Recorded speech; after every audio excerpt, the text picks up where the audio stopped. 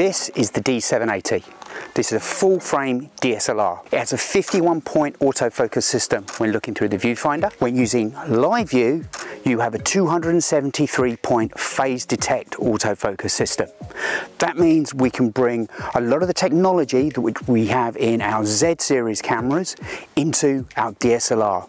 This makes the D780 a fantastic all-rounder because we get all the benefits of having a DSLR body and the weight and the balance, plus we have some of the technology from our Z series mirrorless cameras, which makes shooting video and having things like face and eye detect when using live view just incredible to work with and makes your life very easy to track focus and moving subjects. One of the other great things you can do with the D780 is if you want to get a real-time white balance of your scene rather than relying on auto, which is very, very good, is to switch the camera into live view like this.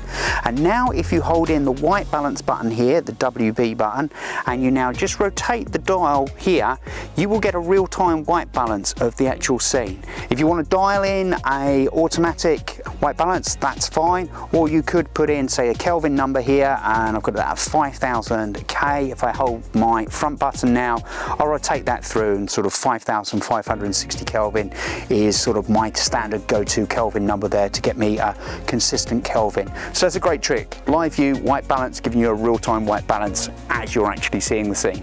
One of the new features on the D780 is the ability to go beyond 30 seconds. We have now offered the feature of having pre-programmed shutter speeds down to 900 seconds if you're in manual mode. This makes long exposure photography really easy.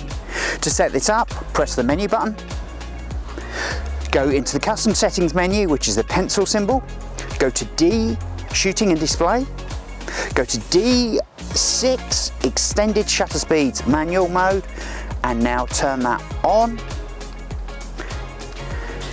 Now when we press our info button, as you can see I'm in manual mode, and as I adjust my shutter speed, you'll see that I can actually now go to a range of pre-programmed shutter speeds all the way down to 900 seconds. One of the other new features on the D780, and a first for a Nikon DSLR, is the ability now to be able to program the eye menu. To customize the eye menu, press menu, go into custom settings, which is the pencil symbol, go to controls, and then you have the option of using F1 or F2 depending on whether you want to customize it when you're using live view or when you're looking through the optical viewfinder. If you go into F1 for example, I now have a range of boxes and I can personalize the settings in any of these boxes depending on the features I use the most or the features that will make my life easier as a photographer. So this is a great way of really personalizing the camera to make it very easy to shoot pictures very, very quickly. The D780 builds on the heritage from the D750. It's 25 megapixels, ISO 100 to 51200, and is expandable over 1 million ISO if you really need the best shooting capability and light gathering capability in low light situations. You can also shoot a range of time-lapse features, and you've got 4K movies.